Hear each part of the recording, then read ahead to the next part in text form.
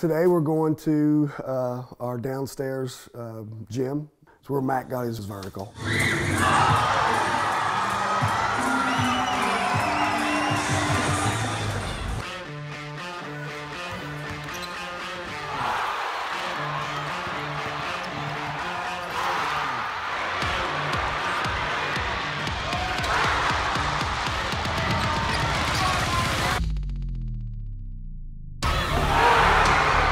That's really in the 7th grade when he started coming down here.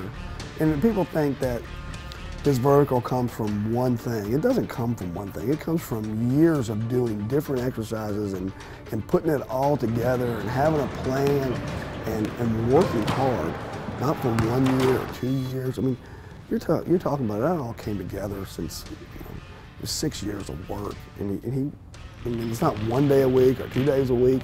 It's a 7-day-a-week plan, and that plan may be just recovery, but you've got to have a plan.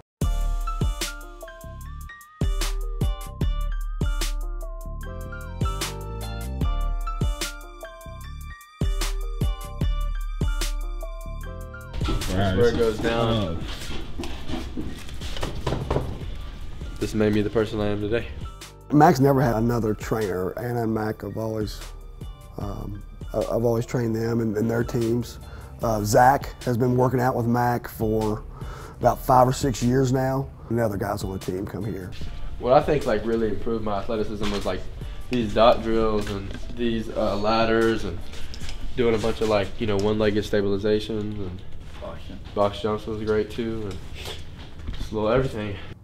Well, originally it was just a little place over here. And then with Mac and when the boys got here, the boys just take up so much more room than the girls, so we added both sides and put it all together. But we do a lot of footwork, especially when Mac was young, so a lot of his dunks, like everybody's like, wow, they really explode. But if you watch Mac and his dunks, he's not like timing it up to dunk, or he's not shifting his feet to make sure his steps are right. And I contribute that to his ability with the footwork that we did when he was younger. With just the years of working on his footwork, he just goes up, right? He goes up without having to get everything right and steps and to generate that power. His ability to generate that power from different positions is something that he's really worked on and does a good job with. We really have two sides. We have this side over here where we do the plyometrics, the agilities, the stretching, the recovery. And then this side over here, we do more of the strength training. We have regular weights, just run-of-the-mill stuff. All the flags represent like everybody in my family, like if they played for a certain team, or like my sister played on the U.S. national team in soccer.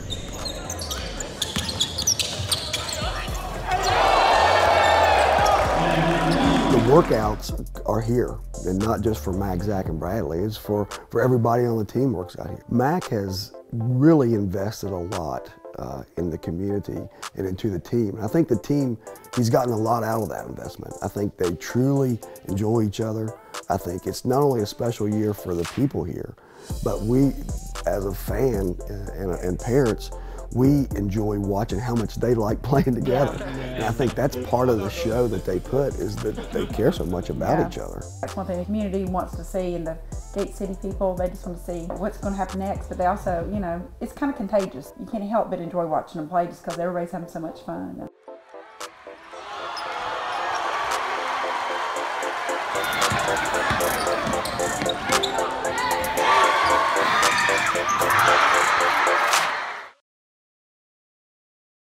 We're always hanging out with the players.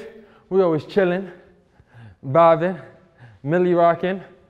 But you know what you gotta do? If you wanna keep seeing that, you gotta check out the other videos. And you gotta subscribe. Click subscribe, and you'll see the moves. Hey, hey, hey, hey, hey.